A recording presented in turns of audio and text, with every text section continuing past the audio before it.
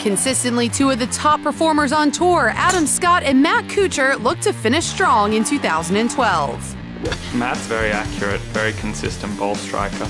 Every time I play with him, he hits it in the fairway. He hits a lot of greens.